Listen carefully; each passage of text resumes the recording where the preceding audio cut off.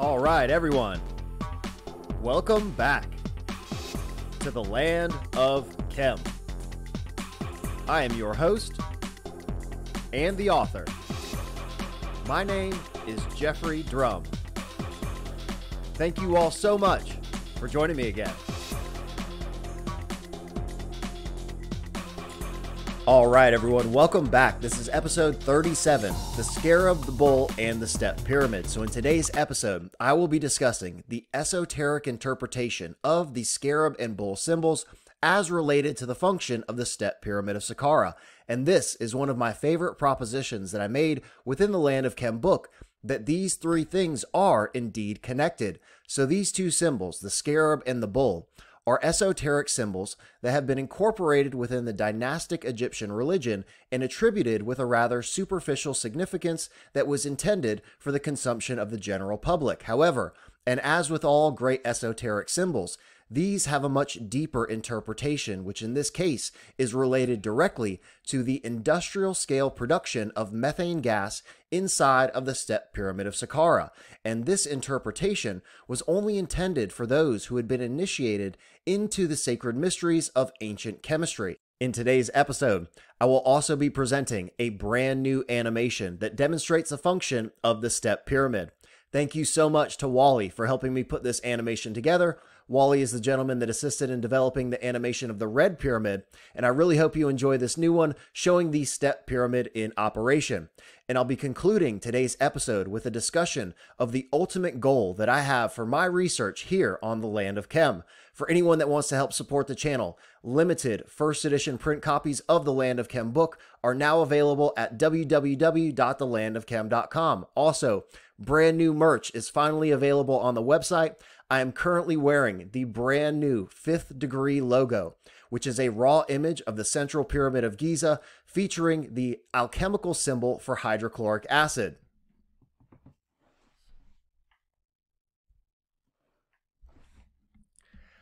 I am absolutely thrilled with how these new t-shirt prints came out, and they are super comfortable. So if you want to help support the channel, just go to the website, again, www.thelandofchem.com, pick up a copy of the book, grab yourself a t-shirt. All the orders mean more to me than words can possibly ever describe. So I will simply say thank you. I think that is it for today's intro. So without further ado, let's get right to it. All right, everyone, here we go with tonight's episode. So let's take a journey back to circa 7000 BC, when the Egyptian pyramids are fully operational. So if you're not fully brought up to speed regarding the date that I have proposed for the construction and operation of the Egyptian pyramids, I highly recommend you check out episode 25, the timeline of the Egyptian pyramids, here on the Land of Chem YouTube channel, and then circle back to tonight's episode.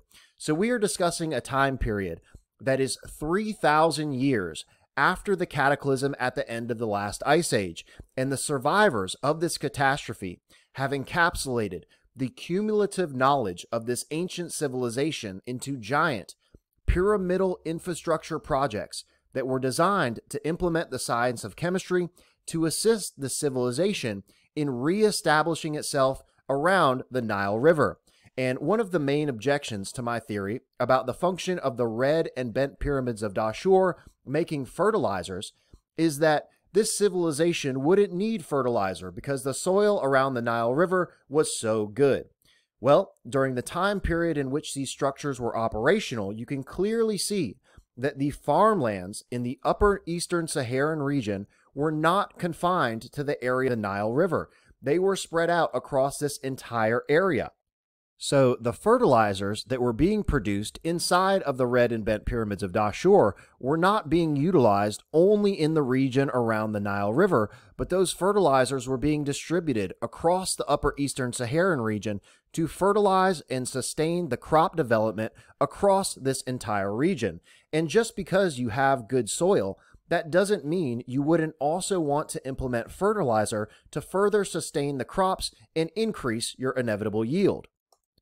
Also, during this time period, the entire civilization was predicated upon the proliferation of domesticated cattle, which directly connects to the Scarab and the Bull symbols and the production of methane gas within the Step Pyramid of Saqqara. So this entire region within the Upper Eastern Sahara was completely farmland. This entire area was dedicated to growing crops and raising cattle to sustain the burgeoning agricultural and industrial civilization that was developing in this area. So of course, we see the bull and the cow prominently represented in the symbolism of the ancient religions across the planet. And the cow, or the bull, is mostly associated as a solar deity connected to the constellation Taurus. However, this is only a superficial interpretation, scratching only the surface of what this symbol truly represents. So the astrological interpretation of this symbol was intended for the comprehension of the general public within this religious context. However, the initiates of this ancient chemistry would have understood that cattle manure, being essential to methane gas production, was the original justification for the deification of these animals.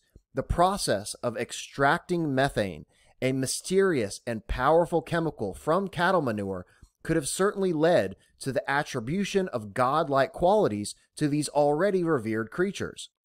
And if the ancient civilization that built the step pyramid were really utilizing the structure for the industrial scale production of methane gas, what is the first step in that production process? Well, ladies and gentlemen, the first step is collecting the dung, and that is exactly what we see represented in the esoteric symbol of the scarab. These are practical symbols whose oldest and deepest interpretation is connected to the science of ancient chemistry. However, they have become veiled and misunderstood under the context of religious allegory as they were incorporated into this religion of the dynastic Egyptians. So, these dynastic Egyptians, or rather the conventional interpretation of their hieroglyphs, say that the scarab was a symbol of the solar cycle, the rising and setting of the sun, and the scarab, or the god Khepri, pushed the sun across the sky every day. So the scarab is also seen as a symbol of rebirth, resurrection, and eternal life. All of these are also utilized as solar symbols within all of our modern religions. However, the suggestion that a desert cockroach pushing around a ball of feces somehow represents the glorious golden sun never made any sense to me whatsoever. This is a practical symbol that represents the first stage of the chemical production process, which is collection of the cattle manure. This symbol means exactly what it shows. Just a quick reminder that limited first edition print copies of the Land of Chem book are now available at www.thelandofchem.com. Also, brand new merch is finally available on the website. There's the new 5th degree logo, the raw image of the central pyramid featuring the alchemical symbol for hydrochloric acid in the exclusive violet print, as well as the white and black logos. There's also the OG 2nd degree t-shirts, the original brochure featuring molecular ammonia inside of the structure. If you want to help support the channel, just go to the website, www.thelandofchem.com. You can pick up a copy of the book, grab yourself a t-shirt. Either way, all these orders mean the world to me. So thank you all so much in advance. So here, ladies and gentlemen, is an exceptional image of what I imagine was occurring in the farmlands that were supplying the raw materials to the step pyramid complex. So you would have had harvesting of your agricultural scrap material. There would have been collection of the cattle manure, and there would have been inland canals that were utilized to deliver the raw materials directly to the step pyramid complex. And here is another exceptional depiction of the area in Saqqara and the step pyramid complex. And you can see here that there is a huge area of farmland located to the eastern side of the step pyramid complex. And I'm certainly not opposed to the idea that this entire area of farmland could have been specifically allocated for the production of the raw materials that were being sent in those inland canals directly to the step pyramid complex for processing. So now, ladies and gentlemen, and without further ado, here is this brand new innovation produced by my friend Wally and his tech guy in India that demonstrates my theory for the function of the step pyramid of Saqqara, which is that the main chamber inside of this structure functioned as a primary digestion chamber for the production of methane gas. So please keep in mind that there are some limitations, let's say, to the software that are used to create these animations. This is not an accurate depiction of the physics or the chemistry, and we saw that exact same thing in the animation of the red pyramid. These animations are intended for illustration and entertainment purposes only, and they're really intended just to help demonstrate the concept and to bring the ideas that I wrote within the book to life. And in that regard, I do think that this animation was a great success. So without further ado, I hope you enjoy.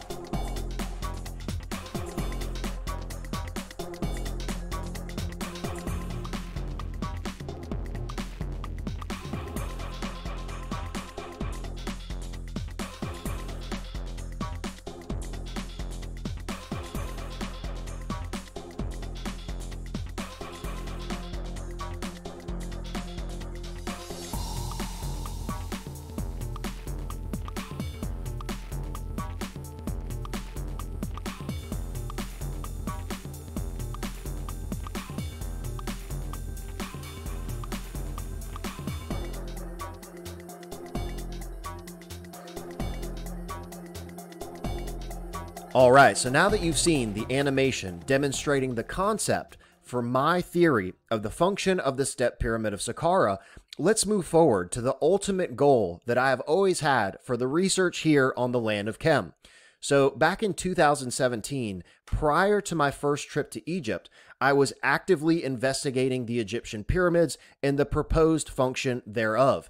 And I just happened to be working for an IT company at the time, and I got assigned to a project that involved a software program called COMSOL Multiphysics. And what you can see here are screenshots taken from this multiphysics modeling program.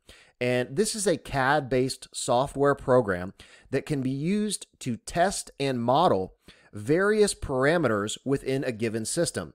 So you can do fluid dynamics, you can do acoustic pressure, you can do heat distribution, chemical reactions, tensile strength, current flow, and the list goes on and on and on and on. So I knew as soon as I saw the capabilities of this program that something like this could be the ultimate way to demonstrate and prove the function of the Egyptian pyramids.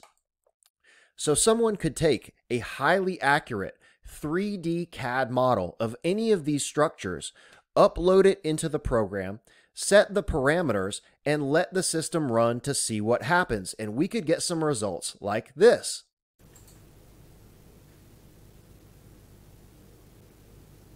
B and species C. By opening the surface node and changing the expression to C_B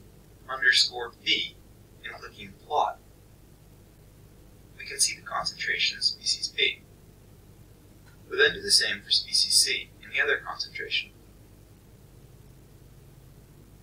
As you can see, the concentration of species C in the porous media is not evenly distributed.